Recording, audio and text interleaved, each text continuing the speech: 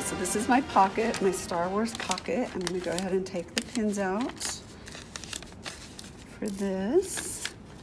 And I'm going to take that off. Now, cute.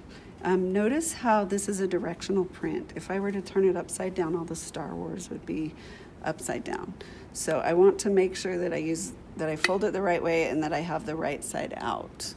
So I'm just gonna take this and I'm going to fold it in half right here. Now, if I were to do it this way, see how the Star Wars would be upside down, but if I do it this way, the right side up. So that's gonna be the front of my pocket. So I'm going to just fold that in half and steam it. Make sure you use steam here, and then you can use the clapper to make that seam permanent. You let it cool down like that for a little bit, and then I'm gonna hold it up, see how it has a nice crease in the top of the pocket. That's how you get the pocket down to the size it's gonna be on the bag.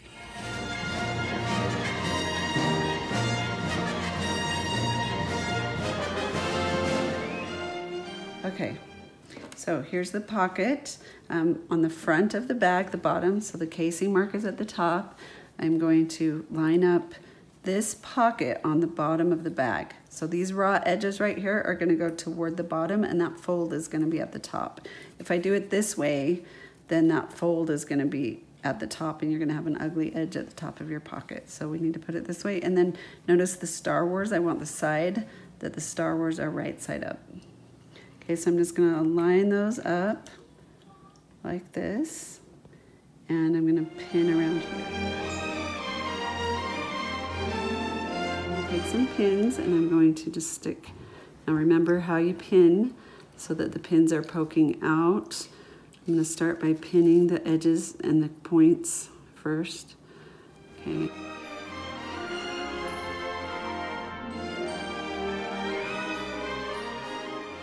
So when I'm stitching, I want to get to this pin with it being horizontal so it's not in my way. And then I'm going to pivot, I'm going to stitch this way and get to that pin, and then I'm going to stitch this way and get to this pin.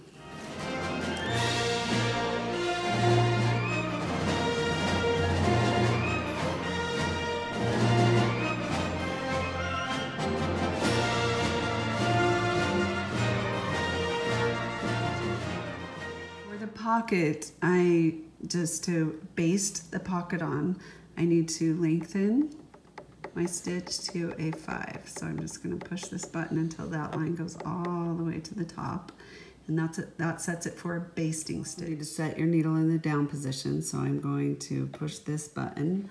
That arrow will be pointing down, and when you stop the machine, when you lift your foot off the foot pedal, the machine will stop with the needle in the down position, like this. This pocket on at a 1/4 inch seam allowance. I'm gonna just align that fabric up to the edge of my presser foot and stitch. And I'll start, even though it's a long stitch, I'm still gonna back stitch just to make sure my pocket doesn't come off. Okay, so I'm gonna come around until I get to the corner. When I get to the corner, I'm gonna stop so the needle stops in the down position. Now right here, I want you to notice that the edge of my fabric is lined up. When I get ready to turn it, it's gonna line up right there, and then I'm gonna turn it like this, and then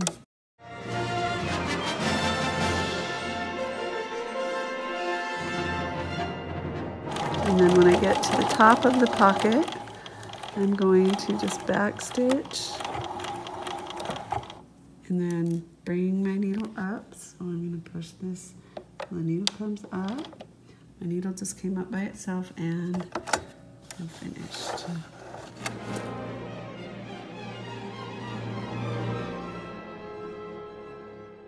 Okay, so now we have basted the pocket on. That's gonna hold the pocket on, but now we need to put at least one pocket so that this pocket isn't droopy when you get the backpack done. So I'm gonna make sure this line is matching across the top edge to make sure I'm getting a straight line here. So I'm trying to guide it with something. So you can, if that line doesn't work, you can use the bottom edge to line it up, or you just want to make sure the grid is lining up both ways.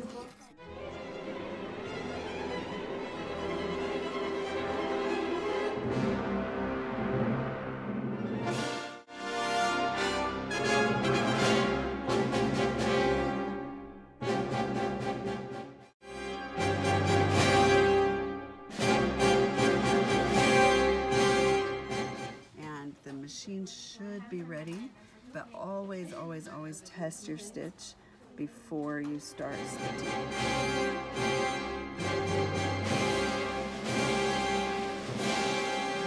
Usually you don't have this little hole threaded on top of the bobbin case, but right for this stitch, for refined embroidery and buttonholes, we thread that because it makes the embroidery just work a little better. So I'm going to cut the end off, and I'm going to thread through that little hole. Okay, and then make sure it's long enough so that you can cut it the right length here. And you just put it back in the machine the same way. Okay. Okay, so now I am going to stitch my yellow line that I made. So I'm going to line that yellow line up to the center. There's no center line for me to see, so I'm just going to line it up in the center as best I can. And then I'm just going to start stitching.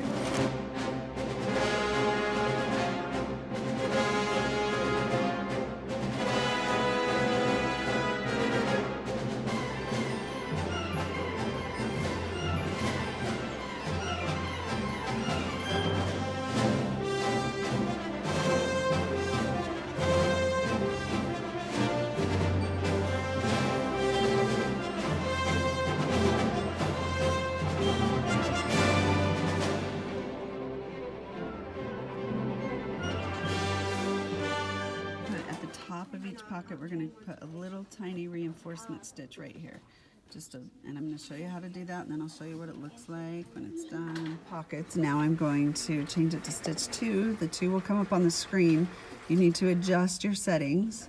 So I'm going to leave the embroidery foot on for this step, and then I'm going to just go down until it hits. It's like, you'll see this little, it doesn't say 1/2, but it looks like an embroidery stitch. Just that little tiny stitch right there. The line's going to line up with that. Okay, and then this is going to change to a 2. And then we're ready to sew the reinforcement stitch.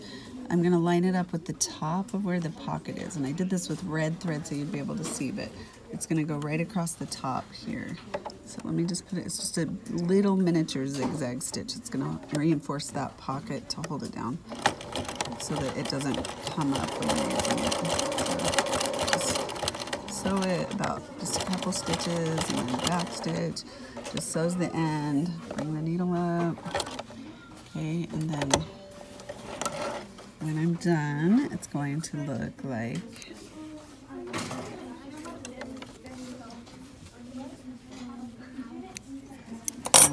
this. Finished, it's going to look like this. There's going to be a reinforcement stitch here, here, and here, and that one looks the best out of the 3. So just look close at that. See how there's spaces on that one, but there's not. You're going to try to get as close to this one as you can.